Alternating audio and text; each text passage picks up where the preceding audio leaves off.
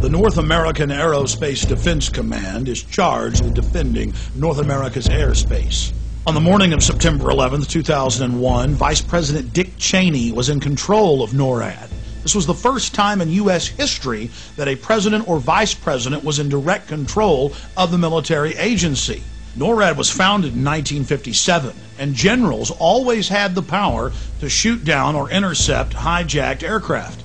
But on June 1st, 2001, just 3 months before 9/11, Dick Cheney ordered Donald Rumsfeld to allow him to take control of NORAD itself and the shoot-down procedure, and remove that power from the generals so they could do nothing. Here is a copy of the memorandum from Rumsfeld to the Joint Chiefs, telling them they no longer have any authority. An Associated Press article in August of 2002 reported that the CIA just so happened to be running a drill on the morning of 9/11 of flying jets in the World Trade Center and Pentagon. Then senior FAA officials ordered air traffic controllers to shred the tapes from 9/11 in violation of federal law.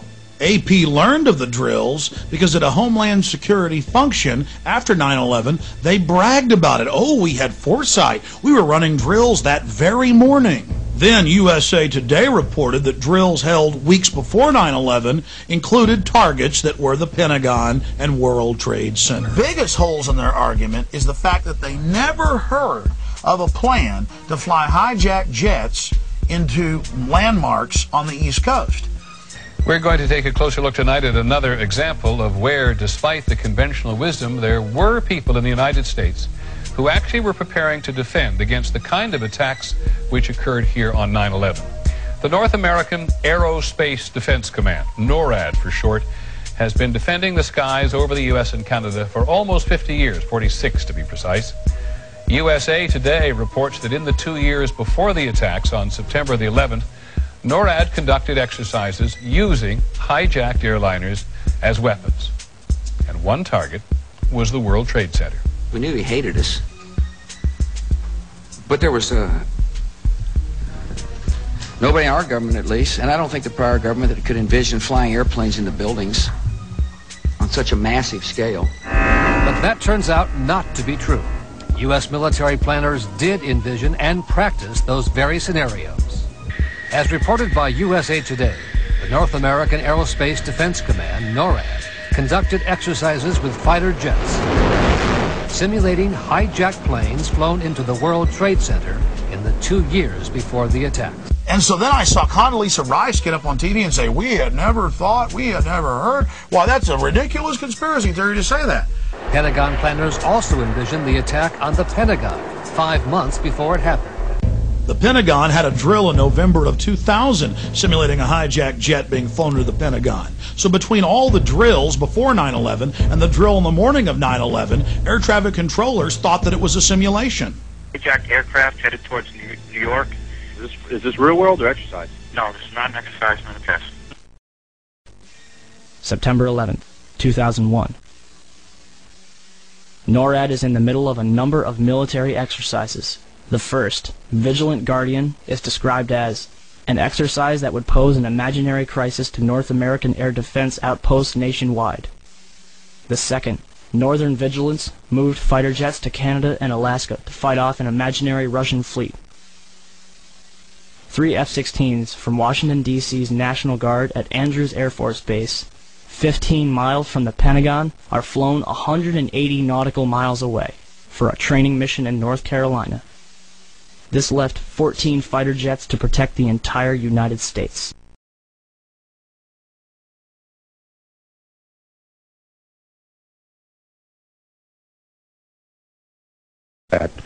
I wanted to focus just a moment on the Presidential Emergency Operating Center. You were there for a good part of the day. I think you were there with the Vice President. And we had that order given, I think it was by the President, that authorized the shooting down of commercial aircraft that were suspected to be controlled by terrorists.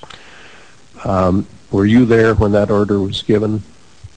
No, I was not. I was made aware of it during the time that the airplane coming in to the Pentagon There was a young man who would come in and say to the vice president, the plane is 50 miles out. The plane is 30 miles out.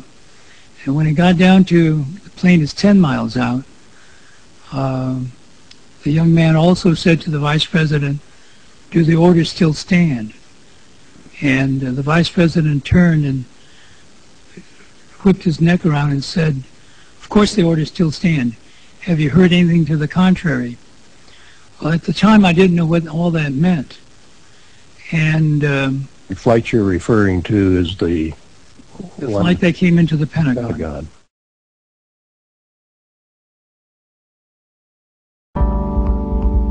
The fact that they were holding war games on the day that mimicked the actual attack scenario in every aspect, and then that afterwards they claimed we couldn't have imagined that such a thing would happen, although it was exactly the scenario that we were rehearsing. Hijackings, crashes into buildings, an emergency in New York City, all this was being rehearsed on the day as part of a plan. So when they say we couldn't have imagined it, they're lying.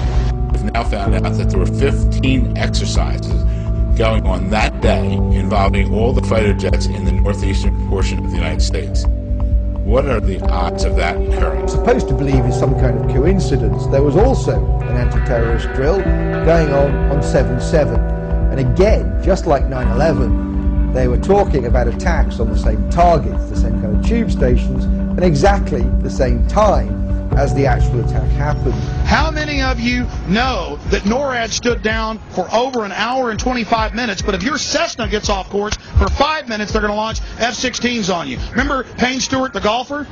15 minutes after his jet got off track, they had F-16s all around him. But on 9/11, in the most controlled airspace in the world, they could do nothing about 4 jets. But it gets worse. Guess why NORAD stood down? The average people in the military are good folks. They were told it was a drill because the Associated Press reported, and the CIA's own website admits, that on the morning of 9/11, the CIA was running a drill of flying hijacked jets into the World Trade Center and Pentagon. It was just a coincidence. At 8:30 in the morning, there was a drill of the exact same thing happening, and so NORAD stood down.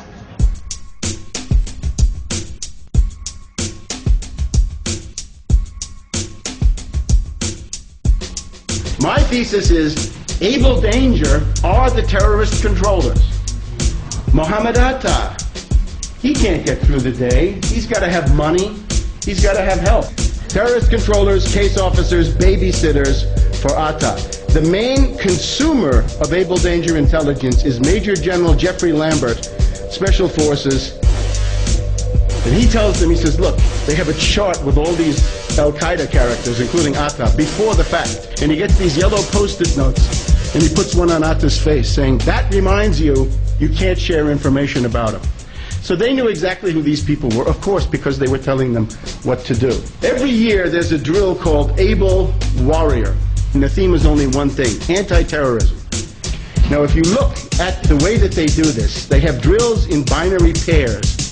One side pretends to be the defenders, and the other side pretends to be the attackers, okay? So if Able Warrior are the defenders, anti-terrorism, what's Able Danger? Able Danger is a troop of attackers to be used to simulate attacks during anti-terror drills. In other words, those double agents are there as actors, if you like, in normal drills, but then at a certain point, wham, the drill goes live and something happens.